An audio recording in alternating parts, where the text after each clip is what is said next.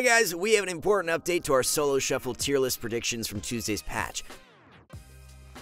First up, on the melee side, we probably overvalued Arms Warrior and will be dropping them down to the A tier.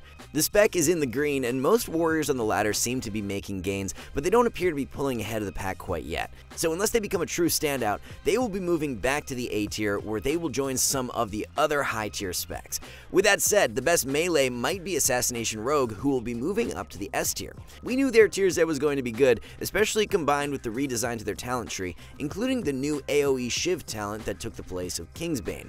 When you combine both of these together, Assa seems really strong offensively. We were worried that this wouldn't matter too much since they are still a bit squishy, but it seems like their true insane damage output is able to carry once again.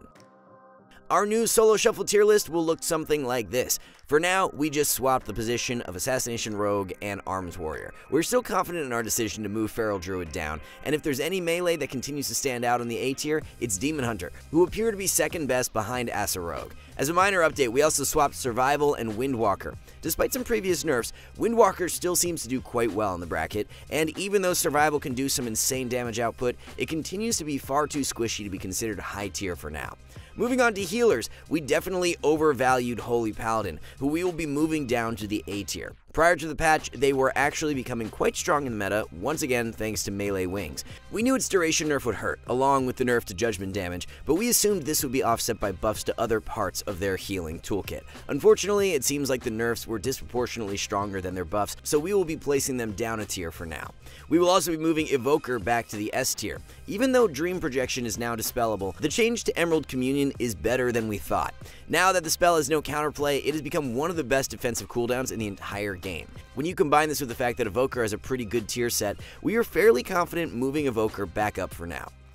This will be the new solo shuffle tier list for healers, with Holy Paladin and Preservation Evoker swapping places. Resto Druid appears to be the third best healer currently, but we don't think that they are as good as Disc or Evoker. We are also making a minor change by moving Mistweaver Monk back down to B, since it seems noticeably worse than our other A tiers after changes. As for range DPS, we are mostly happy with our tier list predictions so far, but we will be swapping Destro with Affliction on the A tier. Initially, we were worried that Destruction might still be too fragile to be ultra competitive in the bracket, but just like Assassination Rogue, this doesn't seem to matter as their damage buffs are more than enough to compensate.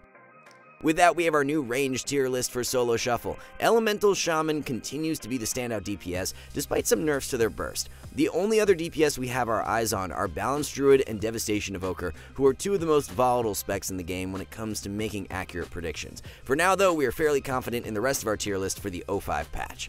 But anyways guys, that wraps up our update. Let us know, are you enjoying the new patch so far? We will be continuing to monitor the meta, so stay on the lookout for more videos detailing any changes. Until then, thanks for watching, see you soon.